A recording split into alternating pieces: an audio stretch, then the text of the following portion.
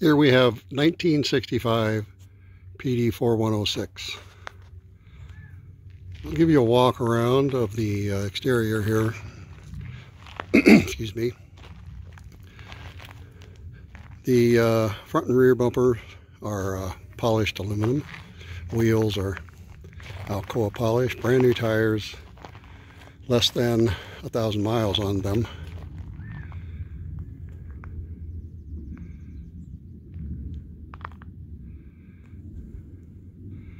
Twin dual therm, low profile ACs. Fantastic vents, front and rear. Line guard traveler system set up for DirecTV currently. We can show you that a little later. Curb lights and backup lights switched from the cab. Exterior light for a little bit of light underneath the canopy. The awning, which is a full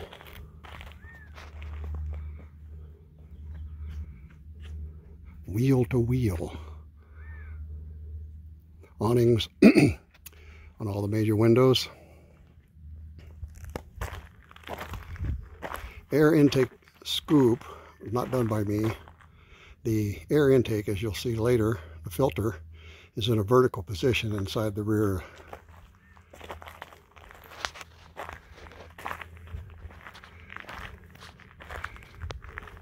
Updated fiberglass rear section,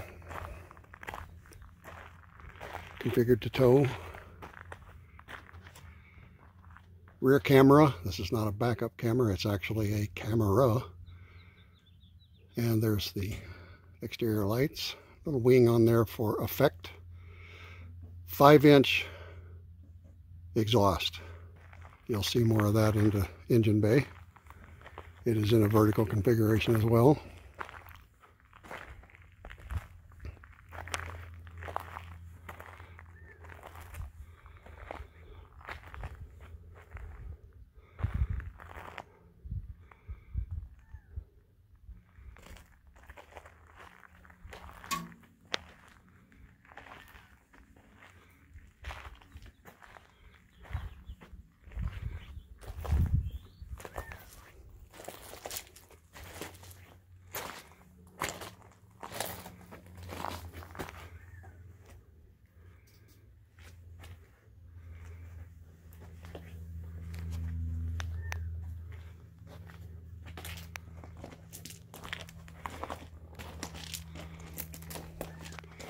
CB radio with antenna, FM, AM antenna, updated fiberglass cap and headlights.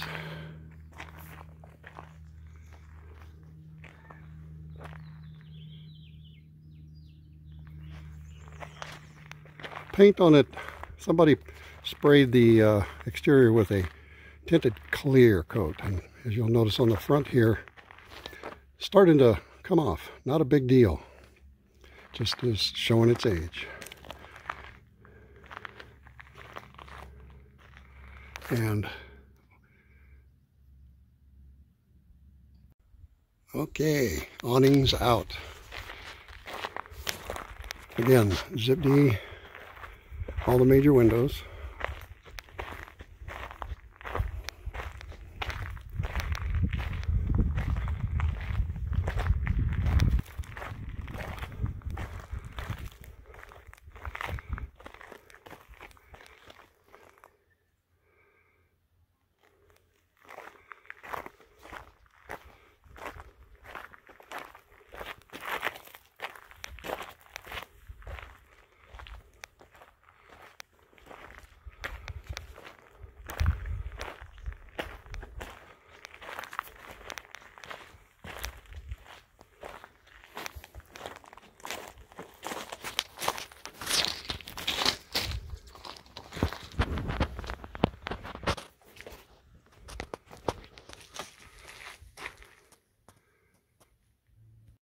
Let's go inside.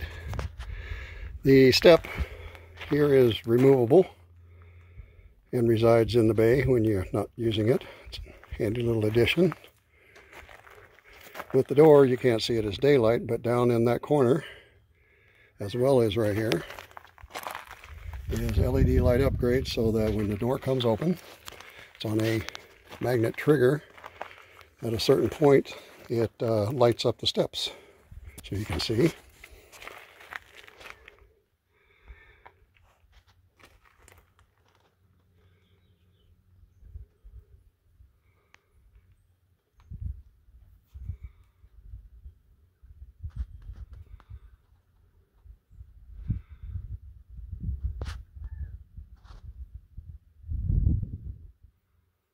Has catalytic heater front and rear.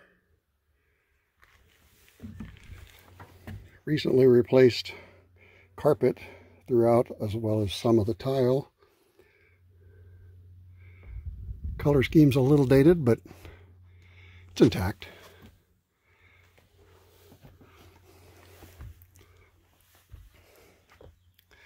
We did a little 66 theme on some of the trim.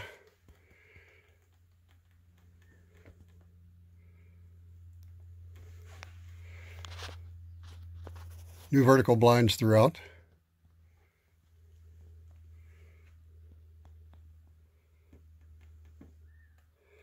Couch is a jackknife. Seats are not electric. However, the passenger seat is air ride with control.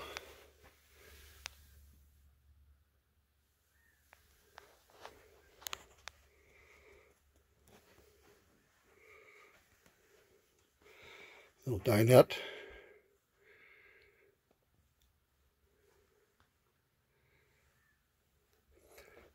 Satellite and entertainment area.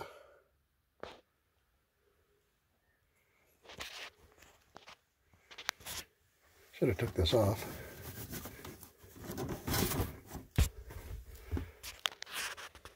Samsung 32-inch, that is articulating. Again, the front and rear is a control for the fantastic vents. This obviously the front one. LED control for lighting, ambient lighting.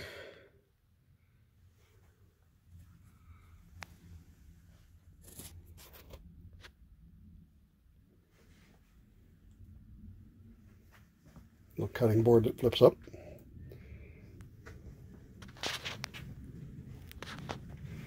Stainless dual sink.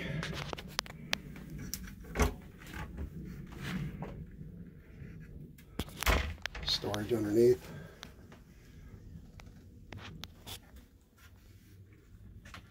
Get your margarita on with built-in blender control. 4-burner stove.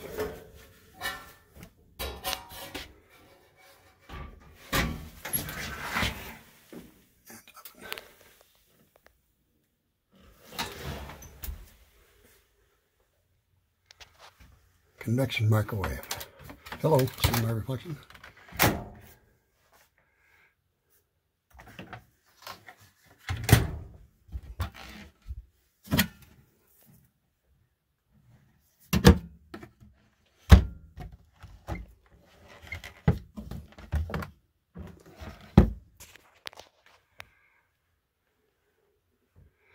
Nice open floor plan all the way to the kitchen. Dometic 3-way RV refrigerator.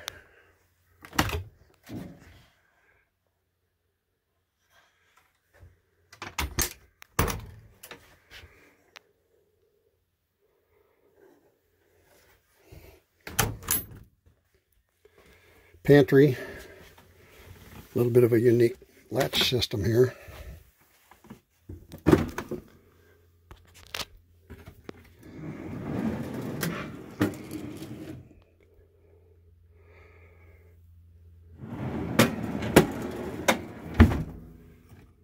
Little storage for remotes and things.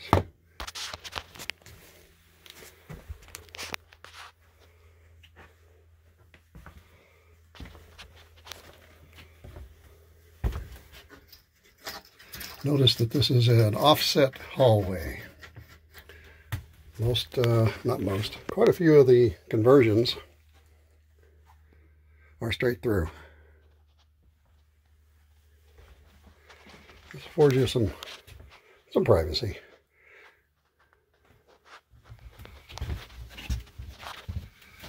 Voltage monitor. It's off right now because we're not plugged in. 30 amp shore power. New tile, floor tile in the bathroom. By the way, this is a composite countertop. Both places. Scallop mirror. Holding tank monitor system.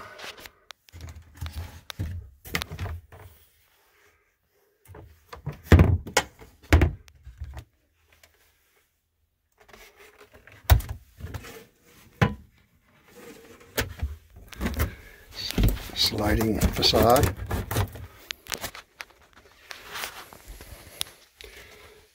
Dometic ceramic. Glass enclosed shower with tile.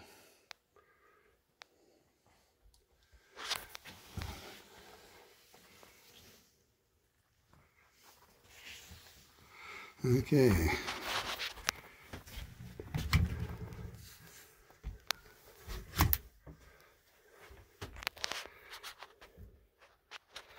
Below is what we use for larger blanket items and things.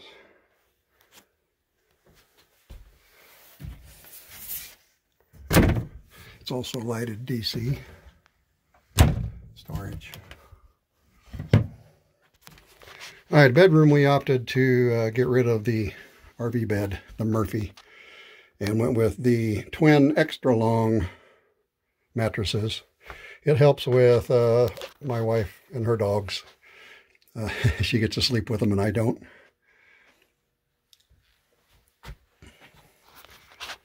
Again, the shades.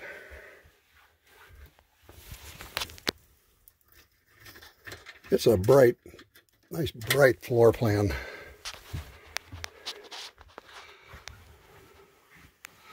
The other fantastic vent. This is configured with an escape hatch.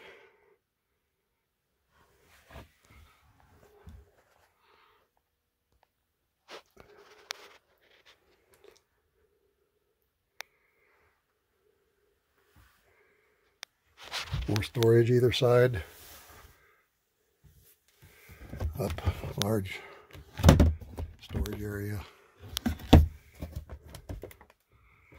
There's actually some storage behind the mirror, a little inconvenient to get with, but it's there nonetheless.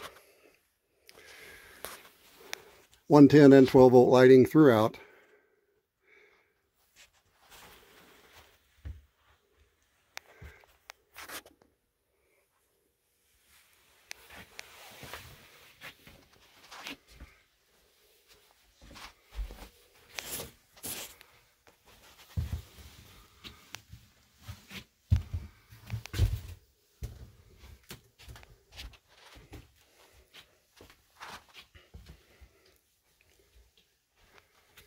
Cockpit, seat belt on both the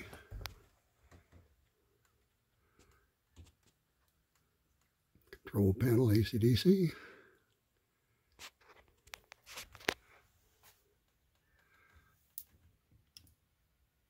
Batteries are in good shape.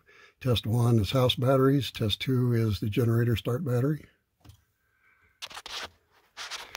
Delinquent controls from the original conversion that had basement air, no longer used. Panel still covers up nicely. Interior controls for the generator. My heart inverter.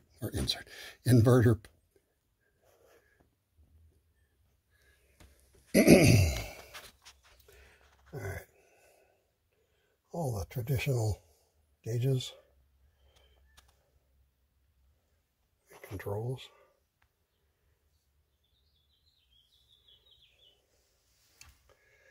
Manual air level system. We have the GPS, a little bit outdated. We have storage, radio, DVD. It also plays video back to the television. And automatic control.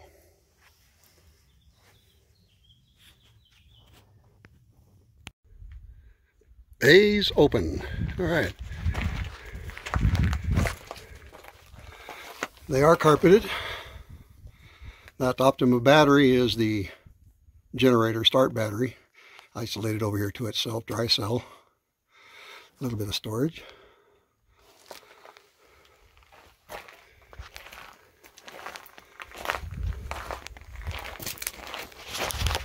All the way through. Bays are lighted. A little extra electric in this one. The gas struts have been wearing out on me. Arizona does not treat them well. So I've made some permanents to kind of do this video. It's got a water heater, electric and propane. The slide goes both sides all the way, holds lots of batteries and other stuff. Water system with pressure tank, dual water pump, redundant, so that if one fails you still got one going. Little filter. This drains fresh water, or excuse me, the gray, into the black, which drains on the other side. Looks like it was originally configured to drain either or, but problematic.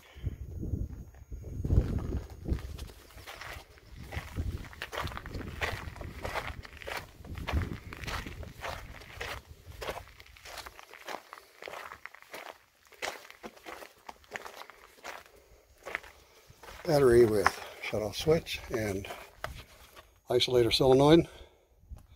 One battery is all Arizona needs. Haven't been traveling up to the cold country. Two sometimes are necessary with a turbo because it's a little fussy in cold weather. But this one has also the fluid start. We'll show you that later. All right. Battery tray slide, right, currently configured with 4 6-volt. Shut-off switch, isolator,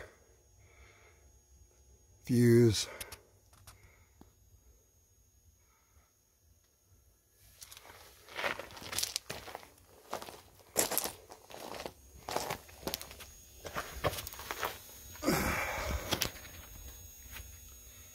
notice the blue looking pipes. Those are vertical exhaust for the generator exhaust. We'll show you that when we start the generator. It's nice in campgrounds. LP and a little extra storage. Notice the red. Auxiliary fuel tank.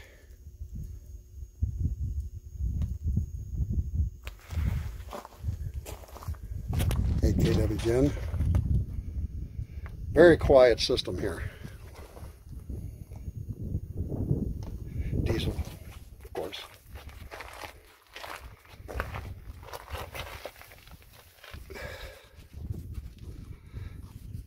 Little compressor. It's nice, handy, different things. Rasta control. That is air control. Adjust for throttle. Handy little input and output right there. In case you have to be towed or whatever, you need to apply air, you can fill the system right here. And we'll go on with the mechanicals. Engine bay. I know I'm going to get grief for this. Yeah, I should have washed the engine down. But that's what an old Detroit looks like. Articulating RM access. That makes it pretty handy. You still knock your head if you're not washing. Turbo charged. There's how the exhaust heads up.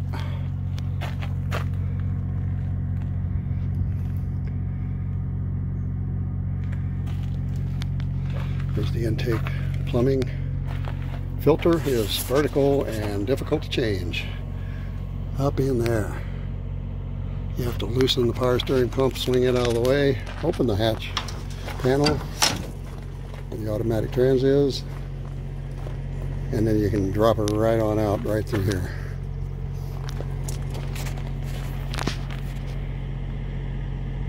Allison has the old style alternator. I have a spare one with matching gear. Goes with it, and some other things, of course.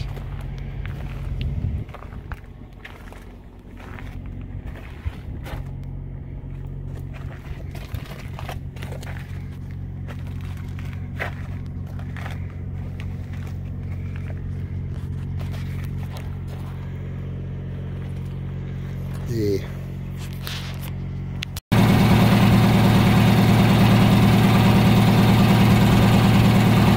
PTO that was never taken off. No big deal. Power steering reservoir, cold start grease.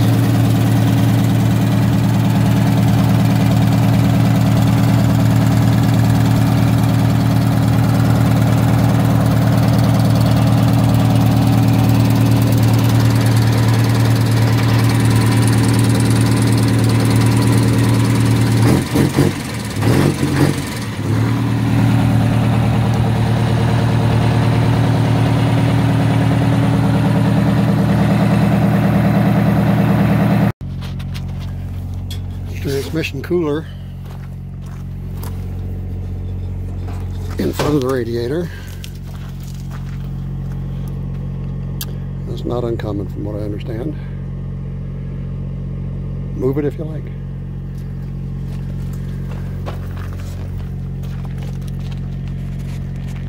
Next we'll fire this boy up. Okay, let's fire up this 8K diesel Kubota generator up.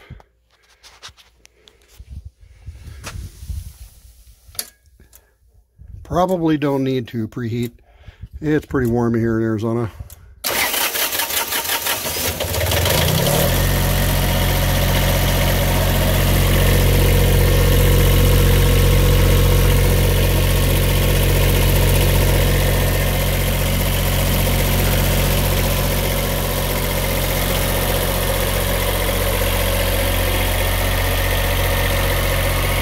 Now, I've been told that this particular generator isolation is pretty daggone quiet compared to many that have been heard. So we'll let you decide.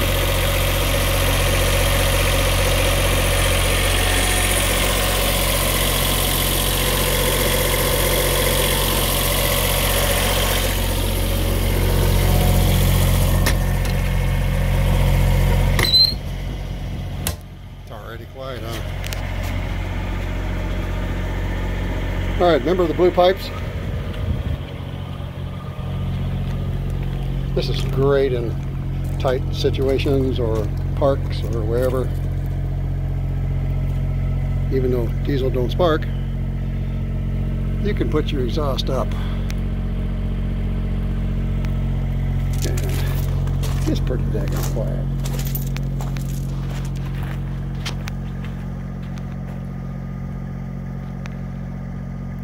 I'm going to whisper.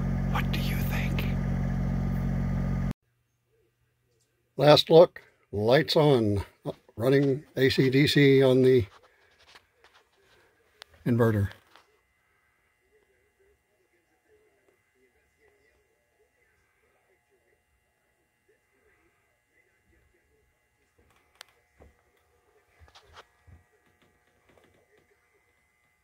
Oops, forgot one.